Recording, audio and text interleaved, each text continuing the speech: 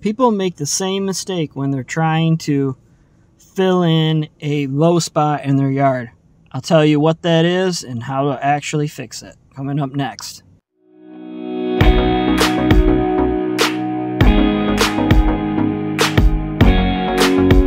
Alright, welcome back to the channel, and let's get into it.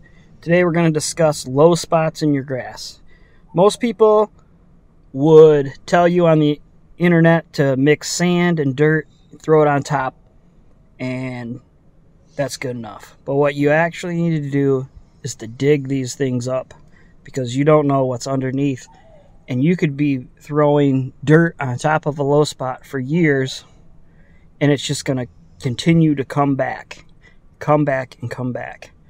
So first, dig up the sod around it. Like, this is a spot that I've dug before, and you can't really tell, but this is actually a cavity underneath there, and what was under there was roots from a dead tree, and you need to get those out of there before you refill in with your sand and your dirt. So once you have that all dug up, mix your sand and your dirt, fill in that hole. You can use regular dirt, regular play sand, just mix it all up in something real good, and then fill in your hole. Then put your side piece back. Then dump any extra you have left over on top of the grass to try, because it will continue to sink a little bit until it settles. So your issues should be done, and you would only have to maybe go over it a couple more times in the future.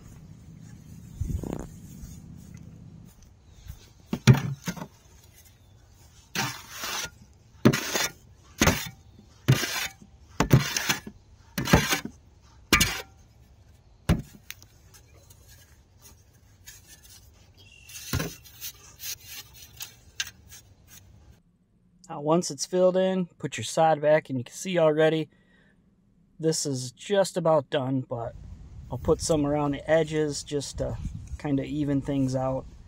And this one was done.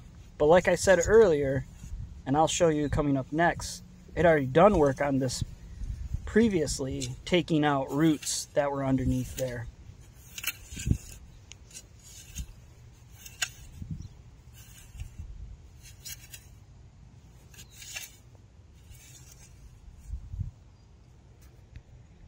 Now here's a sinkhole about 10 feet away, and it hasn't been cleared out, and you can see all the roots and stump remains from trees that were planted or that were cut down when our neighborhood and lawn house was all like built. And over time this just breaks down, and this is really like paper sponge, and as it disintegrates, that's what causes your sinkhole.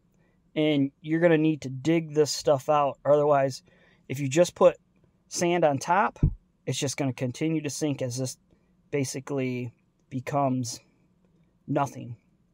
So go in, dig that all up, go through the whole process again, fill it in, have your best buddy stomp it down nice and smooth, and it'll be all set and ready to go. Thanks for watching.